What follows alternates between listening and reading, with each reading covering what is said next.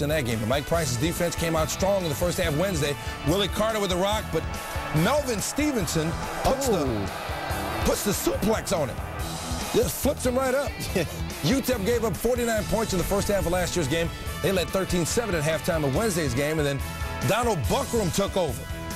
Look at Buckram. I mean, if you're going to be a running back, Buckram's a good name to have.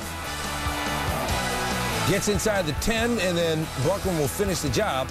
He had 165 yards and a pair of touchdowns. UTEP is rolling. They beat Tulsa. Off to a 2-4 start after their worst start since '76.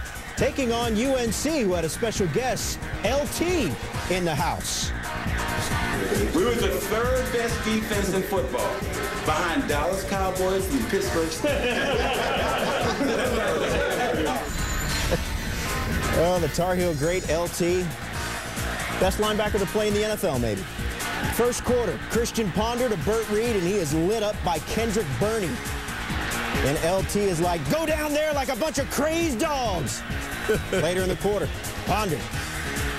I like the Tar Heel uniforms here. It's a good look. It's their first time ever in the navy blue. I love that. They love this. So does LT. Marvin Austin picks up the fumble as that four-man defensive front. All they needed was 4 to get to Ponder. Ensuing possession. Look at Julius Pepper. He's there, too. That's the guys they need to suit up right there. T.J. Yates to Ed Barham. And the Tar Heels have a 14-3 lead. It's 24-13 in the third when Ponder to Rod Owens. 98 yards after he breaks the tackle. Wow. Florida State cuts the lead to 24-20. How did he get so open? That double move right there. Charles Brown slips. Oh, Charlie Brown, good grief.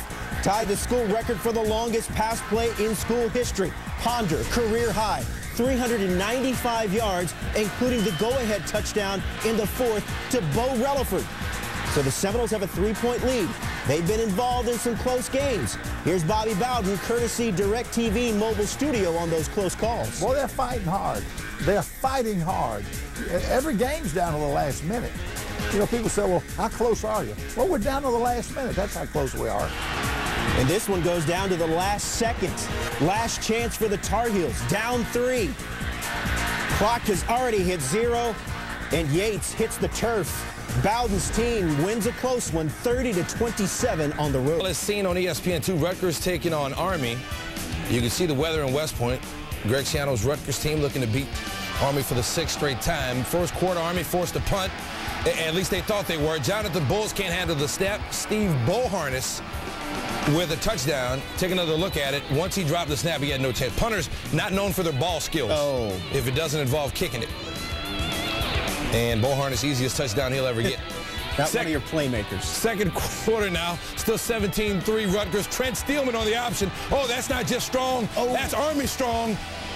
Until Devin McCourty says, what's up, dog? 4 plays later, Steelman on the keeper again. He coughs it up. Damaso Munoz has got it. That kills the Army drive. Then third quarter now, Kingsley Ahe fumbles as well. Army misses another opportunity. Next possession for them. Brett Gallick gets the handoff. He can't hang on. Kasim Green recovers for Rutgers. I hope they take better care of our military secrets. That would lead to this. 1st and goal, now 4th quarter. Joe Martinek, 139 yards rushing for him. Rutgers wins it 20.